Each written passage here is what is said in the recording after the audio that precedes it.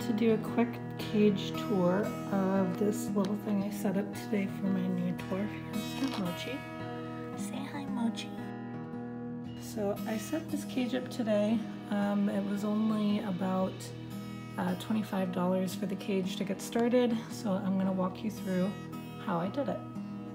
First off, the cage is a 34 by 18 inch clear bin, as you can see. I have a lid which I drilled some holes into. Now in the cage, starting from this side, I piled up a bunch of bedding and I put in a glass jar. I believe it was a pasta jar that I got from Costco. There he goes. As you can see, he loves to hide in it. It's nice and dark. You can also burrow around it. In this side of the cage, I'm using Katie expanding, the expanding soft bedding, the kind of paper bedding.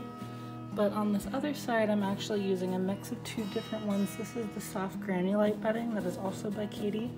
So I just like to give him, this is fun to kind of mess around in, but it doesn't really hold shape, whereas this one you can kind of dig tunnels in.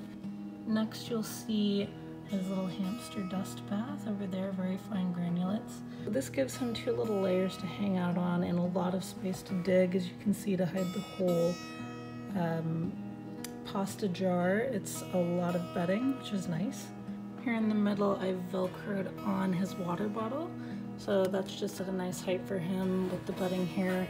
I can also kind of adjust the height, so the back, I have it going straight, and then on the water bottle itself, I have it going sideways. So this is just a mini igloo that I bought at the pet store.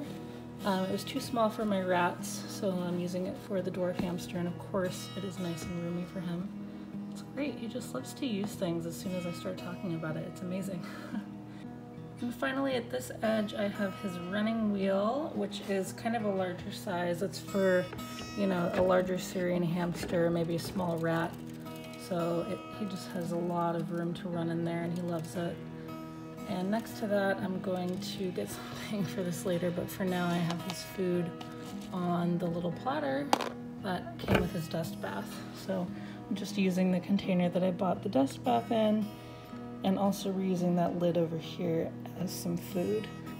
So there you have it. That is the overview of my basic dwarf hamster enclosure that cost me all around $30.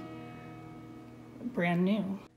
If you found this video helpful, please give me a thumbs up or leave any other comments or thoughts below. Thanks for watching.